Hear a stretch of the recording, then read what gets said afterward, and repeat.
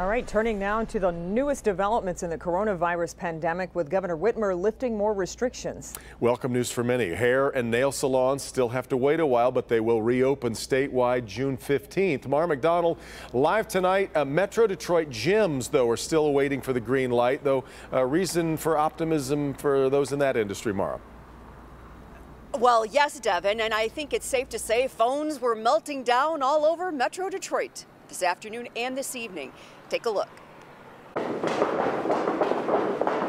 William McRae is ready to open, and after the governor announced gyms up north can reopen shortly, his phone started ringing. I've been getting flooded with calls, when are you going to be open? When do you think you're going to be open? You have any idea? Can we come now? They can't come just yet, but hopefully will be given the green light like salons were today to reopen statewide on the 15th.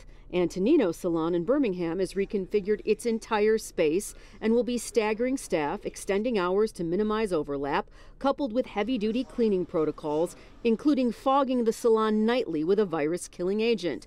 And of course, everybody will be masked.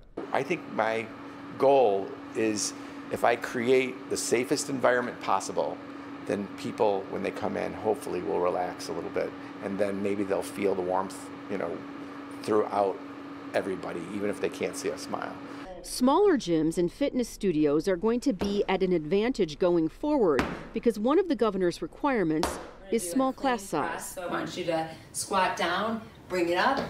Perfect for Kathy Chester's Disrupt Fitness Gym, which already has that. Plus, she had the cleaning protocols in place even before COVID hit. With my multiple sclerosis and having rheumatoid, opening up my own gym for me was just big. I had to always keep everything and be on the lookout, keeping everything so clean. So my practices after each class was just such an extreme cleanup. Back here live, in talking to William and Kathy, they both have such dedicated clienteles. People needed something out of them, so both of them went online and did virtual classes, Zoom, you name it.